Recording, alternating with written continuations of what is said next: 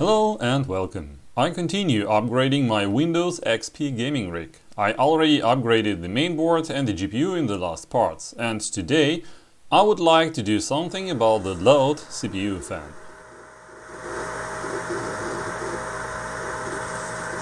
Unfortunately, this mainboard seems not to have any fan control and it blows with full speed all the time, independent from the actual CPU temperature. That is extremely annoying. The easiest way would be probably just to kick the original fan and to buy something more expensive, but that would be boring. So let's see what else I can do about it. This fan works with 12 volts and the speed can be controlled by reducing the voltage. Usually such a fan needs at least something around 4 to 5 volts to start spinning. The simplest and the most common way to get the voltage down is to use a resistor in row with a fan.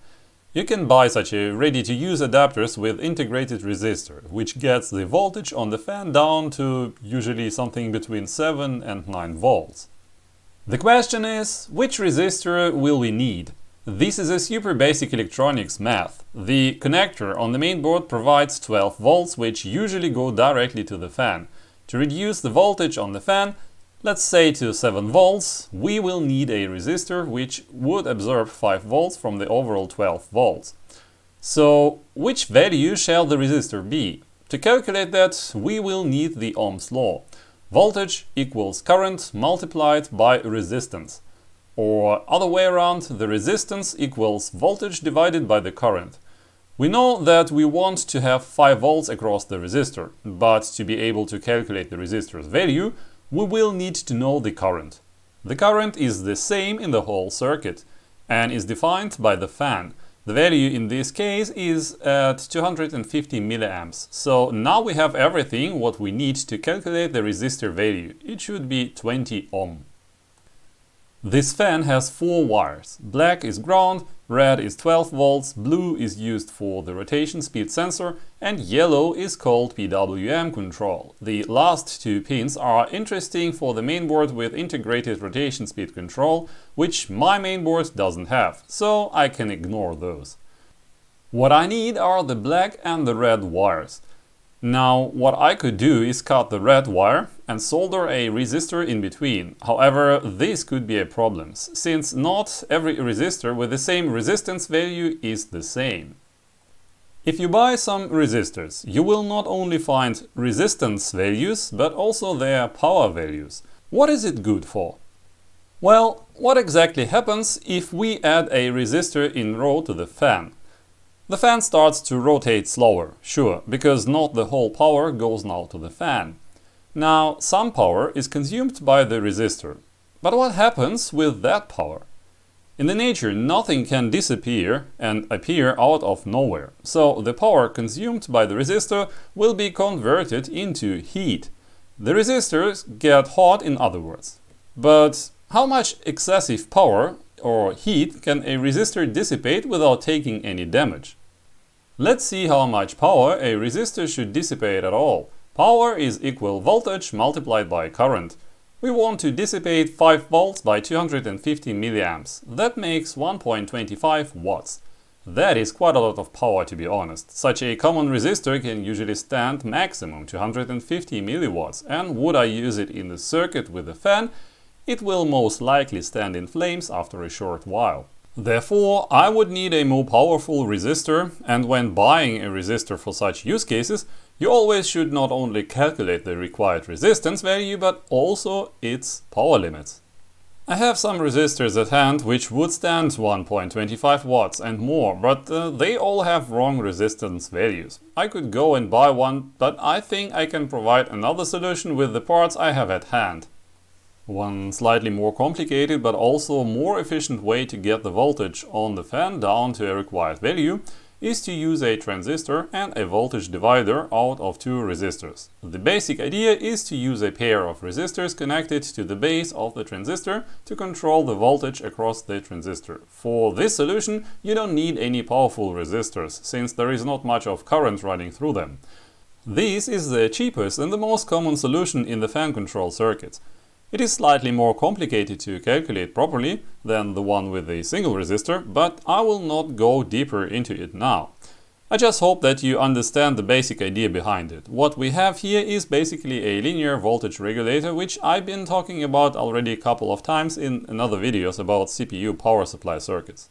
I could build such a regulator from the parts which I have at hand, but as I dug through my spare parts, I found these ready-to-use step-down buck converters in my box, which I ordered for another project ages ago. And I thought those could be a really simple, cheap and fast solution for everyone. The nice thing about this regulator is that they provide an adjustable resistor which can be used to set up the output voltage to a required value. These switching regulators accept any input voltages up to 23 volts and can output voltages down to 1 volt. And the best thing is that they cost less than €5 for 5 pieces. That is less than €1 per converter, and they are damn useful for many DIY projects, like for example 3 volts power supply for a 486 CPU, if you know what I mean. So what I need to do is simply cut the red and the black wire on the fan,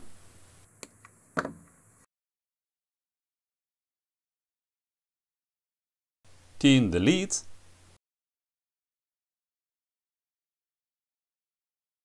and solder the wires to the converter. This change is of course easily revertible.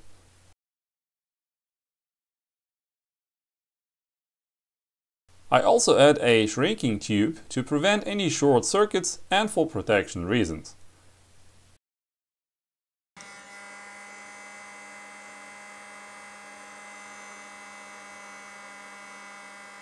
Now what I need is a hole through which I could turn the adjustable resistor later to set up the speed of the fan.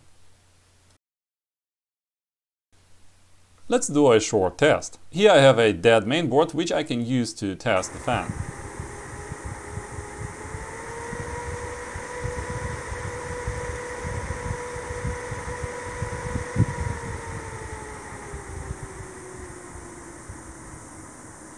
And as you hopefully hear, now I can set up the speed of the fan to some reasonable value where it still blows enough air, but is as silent as possible. Yeah, this is good enough I think, but should it be still too loud or too slow, I can readjust the voltage anytime later. Time to install the fan back in place.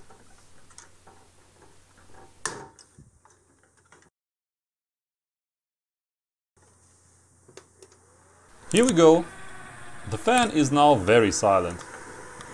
As you see, when the output voltage drops below some minimal value, the fan stops completely. It is enough if the fan blows just a little bit. Due to the heat pipes and the quite efficient CPU cooler body, the CPU temperature doesn't get super hot, even if it runs without the fan for a longer time at all. So now this machine is really silent, and the loudest element is the hard drive. I guess I can live with that. The rotation speed of the fan went down from 3400 RPM to 2400 RPM. I left the system running some benchmarks and demos for a while, and the temperature of the CPU was all the time under 50 degrees Celsius. The system was nearly silent. And this was it for today. If you don't know why you can just use a resistor for such things, I hope you know now. Furthermore, I also hope that I could give you some ideas where you could use such a buck converter. A fan control is of course not the only one use case. As I said, a 3-volt power supply for a 486 could be another valid use case. But I would actually be curious to know, where did you use such integrated converters already? Or maybe plan to use them? Please write into the comments which ideas do you have. And so far, thank you for watching and goodbye.